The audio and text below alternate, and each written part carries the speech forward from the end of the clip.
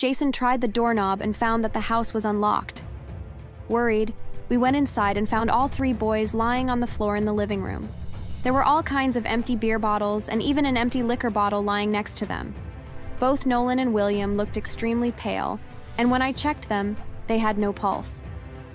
Jason went over to Craig and said that he had one, but that he could barely feel it. Hi there, my name is Emily, and I live in a quiet suburb where everyone knows each other. Or at least I thought that we all knew each other. Things have become very strained and chaotic lately, and I'm not really sure if my husband and I made the right choices. Maybe after you hear my story, you could let me know if you would have done anything differently. You see, it all started a few years ago. My husband Jason and I had two sons, Nolan and William, and they were 12 and 10 years old at the time when one of our neighbors, Scott, asked us if Nolan would be interested in joining the local baseball team that he coached. We knew that Nolan loved to play sports, and so we eagerly signed him up. It didn't hurt that Scott had a son that was Nolan's age named Craig, and we figured that it would be a great way for Nolan to make a new friend, especially one that lived only a few houses away from our own. All summer, the boys would hang out with one another and would go to practice and games together. Nolan would get rides from Craig's father to their practices and games, which was really nice of him. Of course, we still attended Nolan's games and cheered him on when he was at bat or if he made an important play. However, all of this joy would quickly fade. In the fall, the boys went to school and baseball ended for the year. However, Nolan and Craig remained good friends and continued to hang out with one another until a week before Halloween. Nolan mentioned that he was going over to Craig's house to talk with him about what they were going to wear for Halloween, but that he would be back in time for dinner. William asked if he could go too, and Nolan said that it would be okay, and so the two of them left. As Jason and I were putting the final touches on dinner, I called Nolan's cell phone, but got no answer. After a few more attempts, I began to get worried, and so Jason and I went over to see why our sons weren't answering their phones. When we got to Craig's home, all the lights were off, and no one was answering the door. Angrily, Jason tried the doorknob and found that the house was unlocked. Worried, we went inside and found all three boys lying on the floor in the living room.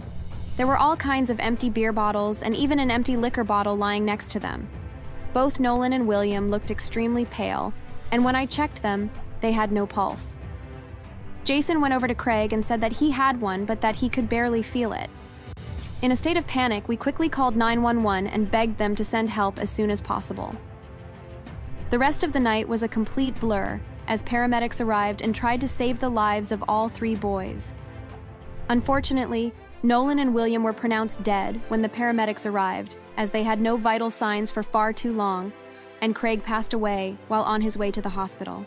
Somehow, all three boys had passed away from alcohol poisoning. We were beyond stricken with grief, and we demanded to know how this could have happened to our children. I tried to contact Scott and his wife, but could never get through. We just assumed that they were just as heartbroken as we were and didn't want to speak to anyone until we spoke to their next-door neighbor. I'm so sorry to have heard about what happened to your boys. Thank you. It's been really difficult. I just wish I had said something sooner. Maybe all of this could have been avoided. What do you mean by that? Well, I had seen Craig drinking before, and I knew that it was very odd. I had tried to say something to Scott before, but he just dismissed it as boys being boys. I was beyond furious. I knew that it wasn't fair to blame Craig, but for Scott to have known that Craig had been drinking before in the past, and to not take actions to prevent him from continuing to do so was unconscionable. As soon as we had heard this, we stormed over to speak with Scott. Scott! We just heard that you knew all about your son drinking in the past. Why didn't you warn us of this? For crying out loud, our boys are dead because of you. Scott looked down at his feet and looked like he felt very guilty, but it bought him absolutely no sympathy from us. Don't just stand there looking at your feet. Say something. I'm sorry that things went too far. That was all he said before he ran into his house and locked the door behind him. I wanted to break down the door and keep yelling at him, but Jason grabbed me and dragged me away. I knew that it was the right choice to make, but I was still furious. Over the next couple of years, we did our best to heal, but it was incredibly hard, and our marriage had a few rocky points, but we healed together, and I'm happy to say that Jason and I are in a very good place together. However, my anger towards Scott had never gone away. As such, I always kept an ear open to his whereabouts and what he was up to. I knew that it was a bit unhealthy, but he had become something of an obsession for me, and recently I had even felt that it was time to just let things go. But then I heard something that renewed my suspicion of him. A few months ago, I had heard that he had begun teaching baseball again. That wasn't the thing that caught my attention, but rather, there was a rumor that some of the boys that he was teaching had been caught drinking. There was something about that made me really get invested in finding out more. There was a real possibility that he was letting more boys drink, and after what had happened to our sons, I wasn't going to let it happen to someone else's parents. To follow him around in my car and seeing where he went. Then one day I saw him pull into a liquor store, and when he came out he was carrying a case of beer. Something told me that I was onto something until I saw that his next stop was a drugstore. That made me very confused, but I didn't really know the reasoning as to why he would do that, and so I just kept following him. What I saw next really shocked me though. He went straight to the baseball diamonds, which were oddly empty. In order to not arouse suspicion, I parked far enough away that he wouldn't spot me or my car, but close enough that I could keep an eye on what he was up to. He got out of his car and grabbed the case of beer as well as the shopping bag that he had picked up at the drugstore. He then went into the changing rooms. Several minutes passed and he hadn't come out, when suddenly a boy wearing a baseball uniform riding a bicycle rode past me and headed towards the changing room. He placed his bike along the wall to the changing room and went inside. I waited another 10 minutes and no other players showed up. I became concerned and drove up behind Scott's car and slowly crept into the changing room. I was not prepared to see what awaited me inside though. The baseball player was lying half naked on the floor passed out, and Scott was beginning to undress. The way he was looking at the boy made my skin crawl. And feeling enraged, I ran up and kicked Scott as hard as I could in the crotch, and then grabbed the boy and fled out to my car where I drove as quickly as I could home. I didn't know what else to do, but as I drove away, I saw Scott run out to his own car and give pursuit. While driving, I called my husband and told him to gather up the entire neighborhood and wait for me in our driveway. I honestly didn't have a plan, but I wanted witnesses just in case Scott tried anything dangerous. As I pulled into the driveway, I checked and saw Scott pull in behind me. Before I could grab the unconscious boy from the back seat of my car, he ran up to me with his hands in the air. Wait! I can explain everything! Please, Emily, just calm down. There's no need to make this any worse than it already is. Oh no, I know exactly what I saw. I know exactly what you were intending to do, you monster. As if on cue, the garage door opened up behind me, and Jason, along with all of our neighbors, emerged from inside our garage. Scott drugged the boy in the back seat of my car and was planning to assault him. I got there just in time to prevent him from being able to do so. Just then, one of the older teenagers stepped forward from the crowd.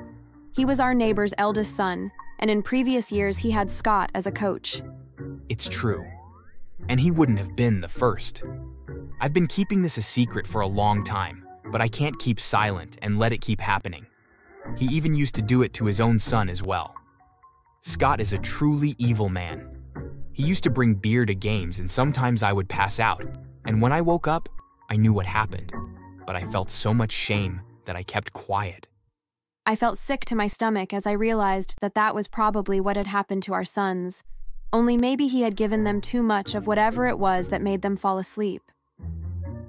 As soon as Jason realized this as well, his vision went red, and he screamed out in fury and he attacked Scott. However, he wasn't alone. Everyone there attacked him as well. The mob descended on him, and I was amazed that he was even still alive when the police finally showed up. I don't know who called them, but they had arrived just in time. They managed to get everyone off of Scott, and after everyone had told them why they had attacked him, they handcuffed him and threw him into their squad car. The weeks that followed saw my husband as well as several other members of the mob that attacked Scott get basically a slap on the wrist for their part in what happened. They were given some community service hours and fined, but nothing more serious than that. Scott, however, stood trial for what he had attempted to do to that boy. As if that wasn't bad enough for him, though. Once it came out that he had been arrested for trying to assault a boy, dozens of men of various ages came forward and accused him of also assaulting them. As a result, Scott was charged with dozens of counts sexually assaulting children. All of the charges stuck as well, and not only was his name ruined in the community, but he was sentenced to spend the rest of his life in prison. The last I heard was that he spends more time in the infirmary, though, than in his actual cell. It seems that his fellow inmates don't care for him very much and attack him constantly because of his crimes. As for Jason and I, well, we couldn't stay in that city anymore, and we have moved far away. We feel a strong amount of closure for finding out exactly what happened to our sons, and although knowing what happened won't bring them back, it is a relief to know that their killer is facing justice for what he did. Both of us wish that we had found out before he had hurt our sons, but we will just have to settle for making sure that he can never again hurt anyone else. So, put yourself in my shoes. Would you have done things differently?